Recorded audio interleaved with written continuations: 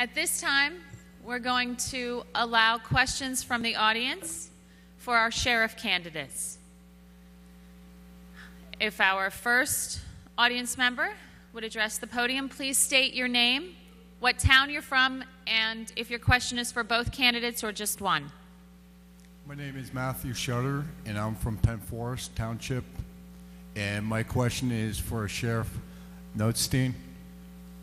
You were quoted in the paper, sir, about comments made about the Oath Keepers, that they are a radical group.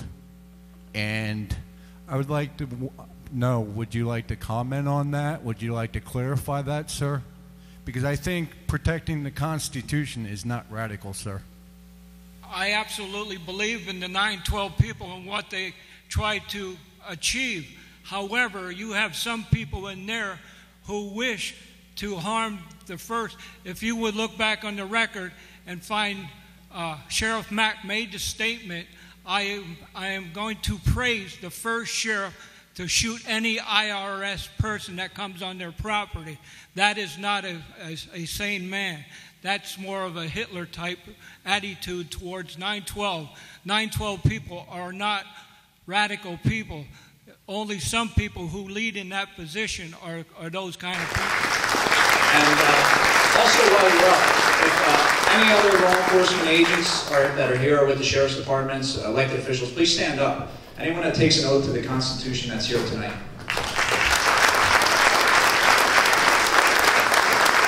And I understand if you could introduce yourself, tell us where you're at, what you do, and just make it, so that the audience can get familiar with you, please. I'll start off. I was already announced as Sheriff Nothstein, Carbon County. My Lieutenant Dave Midas.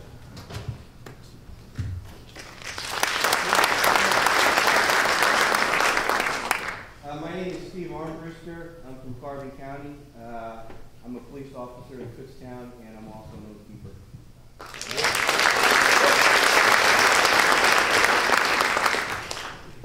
I'm P.J. Simons with Fontaine of Schuylkill County.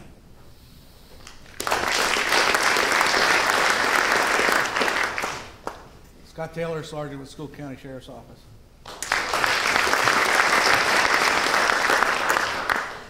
Corporal Greg Emery, Pennsylvania State Trooper, Bethlehem Barracks.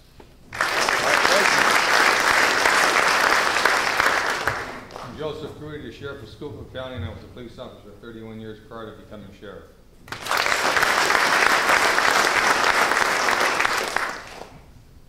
Charlie Dries, Deputy, Schuylkill County.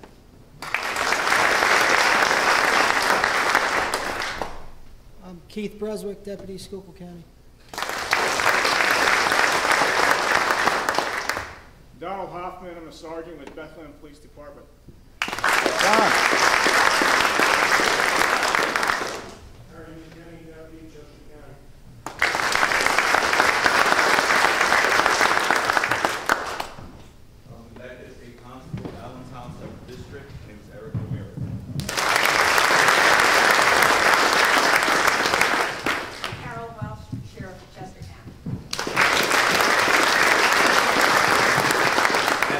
This is a very important job these people do. Thank you, everybody. Well, this is a man who really needs no introduction. Most of you, how many of you have read Sheriff Mack's book? You plan to read it tonight, I'm sure. And you've learned all about him on his website. I will just say this to make it very brief. He's a wonderful American. He's a true patriot. He loves this country, and he loves this Constitution.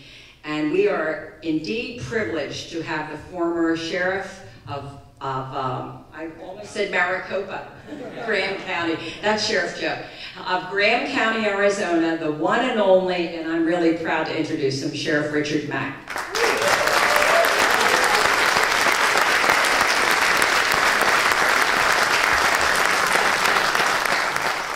Our federal tax system, this is President Ronald Reagan, this isn't from my case. This is our federal tax system is, in short, utterly impossible, utterly unjust, and completely counterproductive. It reeks with injustice and is fundamentally un-American and deserves rebellion. The only trouble is Ronald Reagan didn't do anything about this. and no president has before or since this Gestapo was put in place in our country.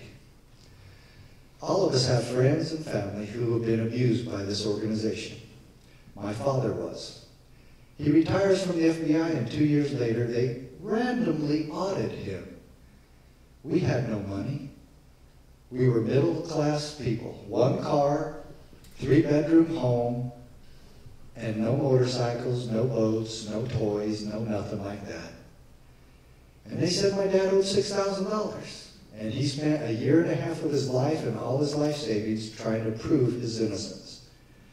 Finally, with his lawyer and accountant, they proved the IRS had lied and that my dad actually was owed by them $600. They owed him. They said, we'll just call it even, and left and went to some other poor sap. Now, if you think that's American justice, then you're living in the wrong country. Because no other cop in this country gets to conduct random audits. And yet, we make exceptions for the IRS so they can come after us with their ruthless rules and laws and regulations. And I'll tell you what, if I had been sheriff when they went after my dad, there would have been 2 IRS agents spending a few nights in the Mack hotel. What they did to my dad was criminal. And Jennifer Long and other IRS agents testified before Congress in 1998, testified before Congress under oath that the IRS routinely does what they did to my father to citizens all the time. And they said specifically that they fabricate evidence against citizens who they know cannot financially defend themselves. This is what our country does to us. And they have continued to allow this. And I say there's a great place to stop this. And that's with local police and local sheriffs telling the IRS, you're not doing that here anymore. We know random audits are wrong. I don't care who said you could do them. We, in Pennsylvania, who enforce the law here, are not going to allow it anymore. There's an answer for you. This is Judge John Roll in my case, and he got it. Mack is thus forced to choose between keeping his oath or obeying the act. Isn't that amazing? I didn't tell him that. I testified at that hearing, but I never said that. Because he looked at the case and he understood the principle involved. My own government was forcing me to violate my oath, to support an unconstitutional act, that they were going to force me to participate in enforcing a federal gun control scheme against my citizens.